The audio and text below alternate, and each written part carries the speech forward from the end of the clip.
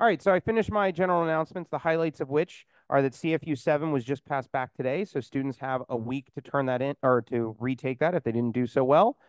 Homeworks 25 through 29 are due today for the first time, so again, students have a week to get that in for only 10% off. Today, we're going to do 2 practice problems that simulate the CFU today very closely. We'll take CFU number 8, and then we have 1 page of notes that we're going to complete after that.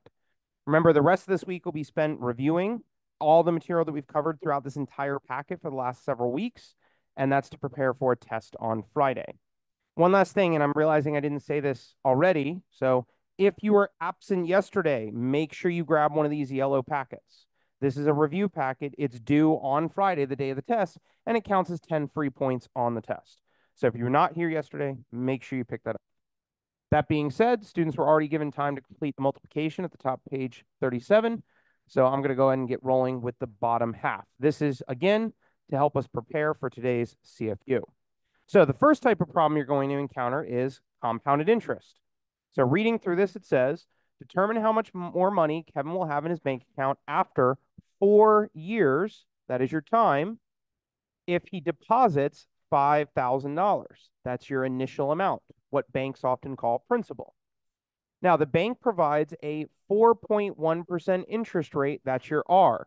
But remember, to convert any percentage to a decimal, you have to take that percentage and divide it by 100. So this would be 0.041. That's how you'd write that as a decimal. Okay, and it's always divided by 100. Finally, we've got compounded weekly, and that is what's going to give you your N, which again is a number that always appears twice. How many weeks are in a year, folks? 52. 52. So what that's basically saying is the bank, while you 5,000, bank is offering 4.1% interest, but they're not going to give it to you all at once. They're going to cut it into 52 little micro payments. Now, what that also means is you're not just getting one payment at the end of the year, you're getting 52 payments spread out over the year. And that's going to happen every single year, in this case, for 4 years. And you can type this in exactly as it's written in your calculator. I'll demonstrate that now. Okay, so the first thing I did, just to remind folks, is I took the interest rate and divided by 100. That's what helps convert it to a decimal. But then I say, all right, I'm starting with 5,000. I'm going to earn 4.1% interest, which is split over 52 payments. And that means I get 52 payments a year for 4 years. Okay. Now, I get a lot of students that don't like the fact that I use double parentheses. So remember, that's just my way of showing the substitution. If you'd rather type it as 52 times 4, that's literally the same thing. Okay, that has no effect on the mathematics. All right, but that's your final balance. And normally I would go to 3 decimals. Normally I'd call this $5,890.69, and that 0 would round up to a 1 because it's followed by a 9. But because we are talking about money, I'll just ignore the 3rd decimal and call it that, $5,890.69. That is the answer I'd be looking for. Questions? Now, that is one style of question that's going to be on the CFU. The other style is, can you create a graph and identify its features? So the next question says, create an accurate graph of f(x) equals e to the x plus 3, plot / label at least 4 points as well as the asymptote. Okay? Now, especially because you never know who did what with a calculator, I would always recommend you reset the calculator. Second plus 712. Just as a way of protecting yourself. Not that you have to. I'm going to go to y equals. Now, I will admit, I'm going to give you all a little bit of an extra helping hand because I was quite honestly shocked that this happened last class. People during the CFU called Mr. Fee and myself over to ask, how do you type E? I'm warning you now, we're not going to answer that question because I'm showing you now for probably the 20th time how to type E. Okay, so I'm literally trying to help you do your best on the CFU you're about to take, and it's up to you to pay attention, take notes, ask questions. Okay, so remember, E is paired with the division key. It's the blue letter, so I need to hit the blue button, second, and then division. That's how you get E. Now I'm going to use the power button Okay, that little arrow puts me up in the exponent to type x, and then I'll type plus 3. Notice I did not do that. Take a moment to appreciate the difference between those because the red is bad. Okay, make sure when you type that plus 3, notice that plus 3 is not part of the exponent. It's not small and written next to the x. It's its own thing. So the way you type it in has to reflect that. Okay, so I'm going to clear out this bad equation, and this is the thing I actually want to create. Now, I can actually see this horizontal asymptote, which is what the plus 3 did. It literally created, I'll graph it, the asymptote y equals 3. That's the horizontal asymptote. So what I would recommend is just to help you graph it, go ahead and give yourself that dotted line at y equals 3. Go ahead and name it. Yes, sir. The dotted line I'm drawing by hand, are you talking about this red line? So I typed the equation in for a separate line. So if I clear that out, the blue curve is the curve itself. And then if I want to see that red line, I just type the number 3, y equals 3, and it'll create that line for me, just so I can see it. Okay? Now, I don't know if everyone heard what Mr. Fee just said. He talked about moving up. I'm not sure if he was just talking about the horizontal asymptote or the fact that this is a growth function. But let me get rid of this 3 just so we can see the curve. I can see very clearly on the left side, this thing is approaching 3. So it's just flattening out. On the other side, it is growing to positive infinity. Okay. So that helps me with my range. I know this thing doesn't go any lower than 3. And I know it shoots all the way up to positive infinity. Okay. Oh, and I already mentioned it's growing. Now, in terms of the domain, I've said multiple times, every exponential function we deal with has the same exact domain. And what it comes down to is when your variable is in the exponent, your variable can be anything you want it to be. There's no rule that says you can't use certain numbers for an exponent. You can use positives, you can use negatives, you can use decimals, fractions, you can use 0, doesn't matter. So x is allowed to literally be anything.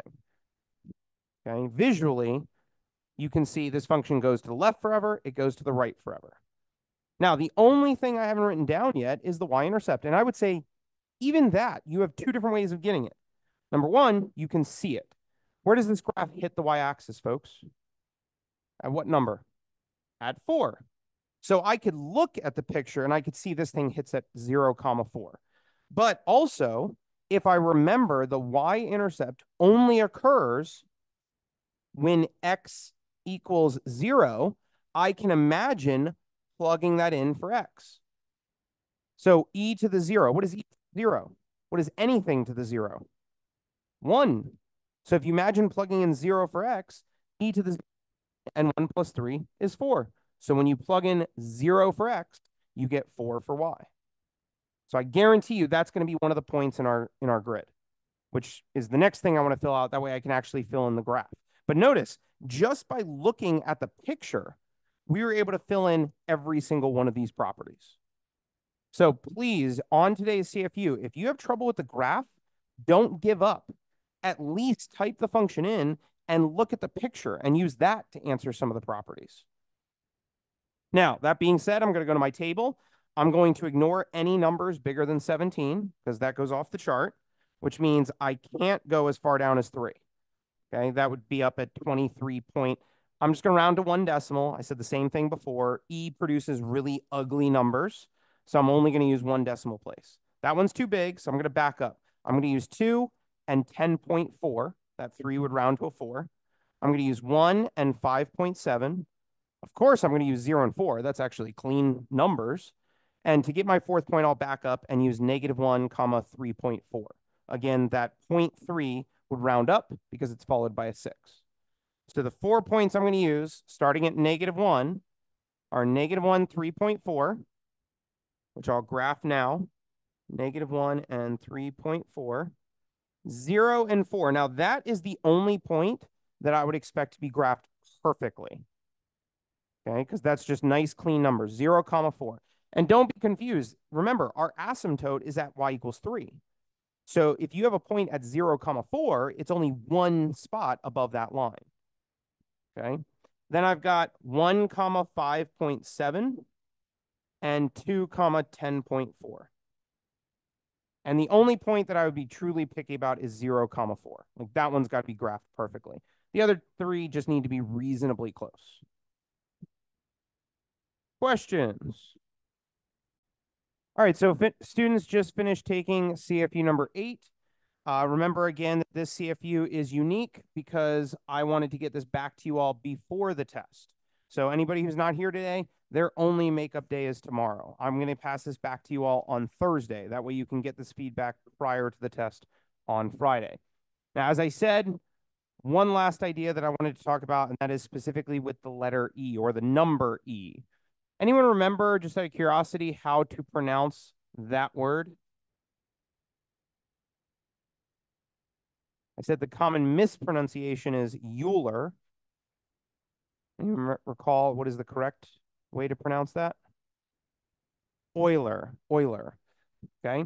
So I want to talk about the one final application of Euler's number. Okay. First of all, we're going to use our calculator to write the number down. So if you go to your calculator, everybody just hit second division because today's notes, this page is going to start with let's get comfortable. Again, the phone needs to be put away. Okay. So everybody can go ahead now, hit second division key and hit enter and write down that full value.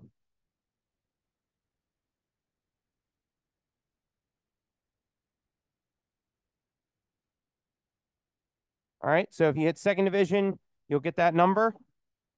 Please go ahead and take a moment to write down that full number, 2.718281828. Now, the other 3 pieces is just let's get comfortable typing E into our calculator. I'll do the first one, then I'm going to give you all 30 seconds apiece for the other 2.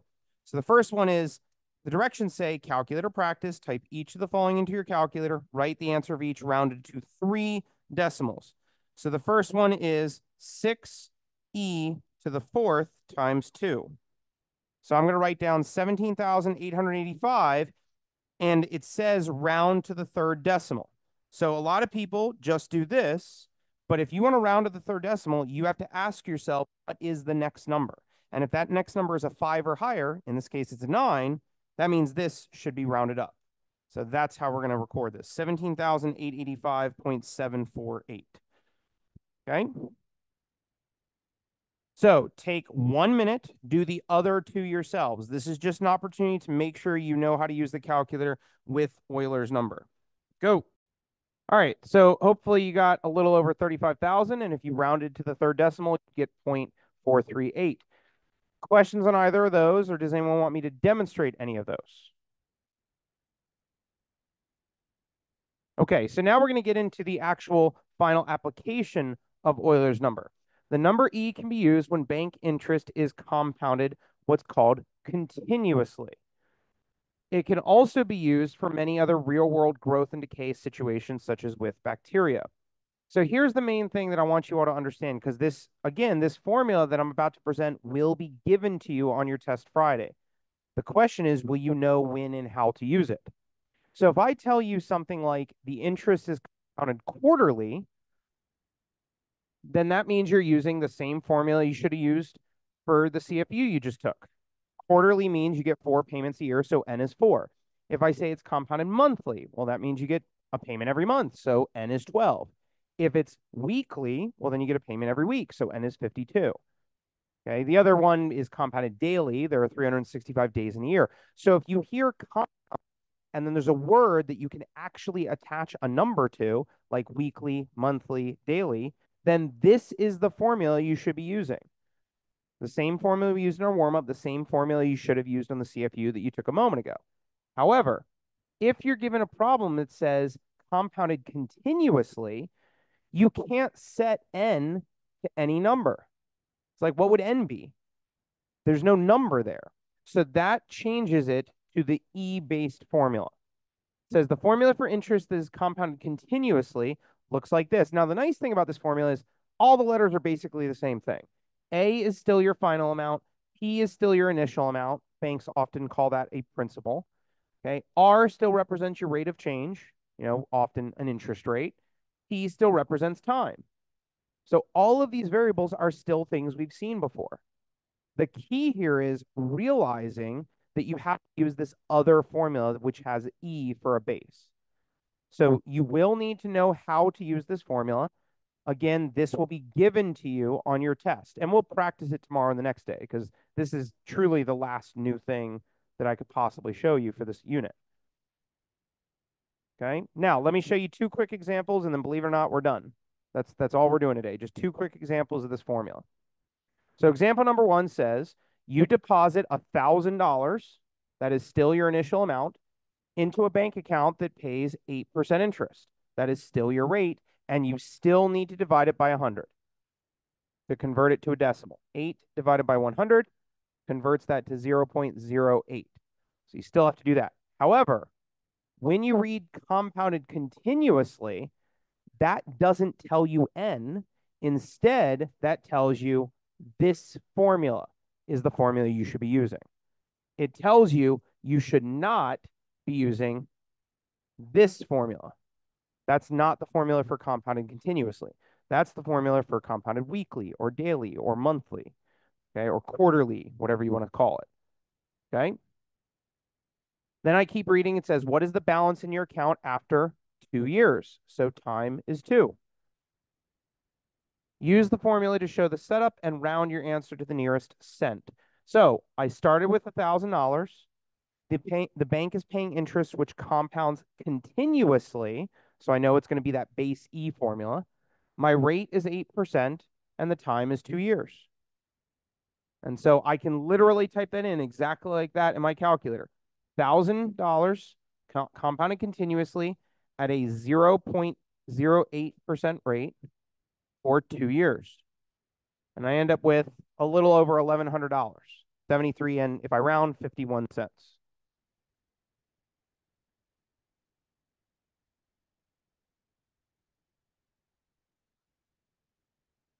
Last problem. And I apologize for rushing a little bit, but we have, even though we're going to be in this room for the next like 45 minutes, we technically have 2 minutes left. So I'm going to try to end in 2 minutes. You deposit $975, that's your initial amount, into an account that pays 5.5% interest. That's your rate, which again, you must divide 5.5 by 100 to convert it to the decimal form that you need. I really hope, by the way, where you don't actually need to do that, that you're able to look at 5.5 and know, well, that's just 0.05. Okay. Now, when it says compounding continuously, that is what tells me I have to use this format. Okay. And it says, what is the balance in your account after 6 years? So we plug in 6 for T. This is what our work looks like. We start with 975, compounds continuously at 5.5% interest for 6 years. And our final balance is going to be a little over $1,300.